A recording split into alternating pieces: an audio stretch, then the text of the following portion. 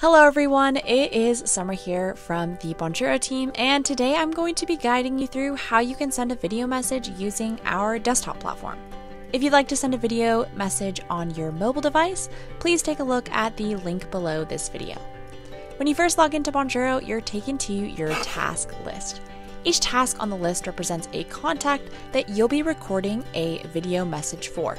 You can filter through different workspaces, and workspaces basically allow you to organize your task list depending on your intent for the video. For example, you could set up a new sign-up workspace where you create a list of contacts to send a video to each time you have a new sign-up. You can also filter by assignee. Assignee and workspaces are great features for teams to have different lists and different users for Bonjoro. You can add tasks manually by clicking this plus new button, which allows you to add a task individually by group, CSV, or you can also integrate in with your CRM or email automation tools to bring in tasks automatically based on a trigger. Today I'll be going through how to create a task for a single contact manually within this video, but if you'd like to know about how you can add a task via CSV or how to set up an integration, please go ahead and check out our help docs below. Since we'll be adding one contact, we'll be clicking on the to one person from here. Follow the flow by adding in the contact's details. You'll be asked for their email, their full name, the task identifier or reason for sending them a video, and this will only be seen by yourself. Finally, who is assigned to the task, and then confirm and create, and this will take you back to your task list.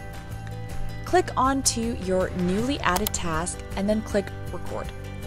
Now, this will take you to your recording screen, but before you hit record, you can check that your camera and sound are completely set up with the settings view here. You can see that you can also upload a video for any task that is up to 100 megabits per second. If that's all set up, then you're ready to go. Simply hit the red button and carry on with your video. Once you're finished, hit the red button again.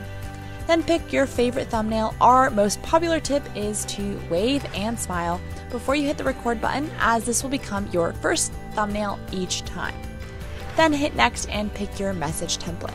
Once you've selected the template you'd like, you can also adjust the text if needed, and finally confirm and send. Once it's sent, you will be taken to your results. Within the results page, you'll be able to see whether your contact has opened your video, watched, liked, or clicked on your call to action. You can also reply directly to your customer's reply right on the platform, either through the results page or by going to replies, which holds all of your awesome conversations. And that's it. Those are the ins and outs of how you can send a video message using Bonjoro on desktop.